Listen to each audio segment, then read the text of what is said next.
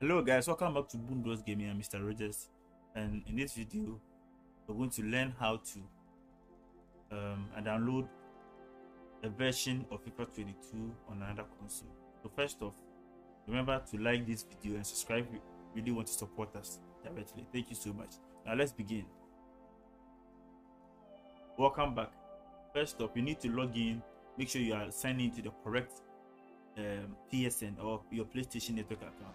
Okay, so after doing that, you move to the right, the last one, or to the game library. Okay, game library, select game library, then press R1 to go to your collection. Okay, so as you can see, I have some games here.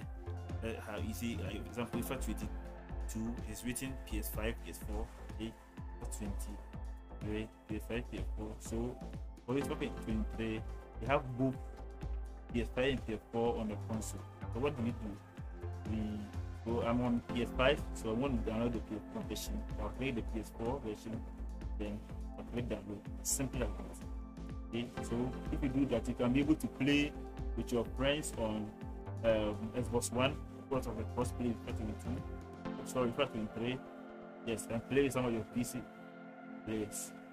And you can also use the download the PS5 version and play with your friends on the Xbox console.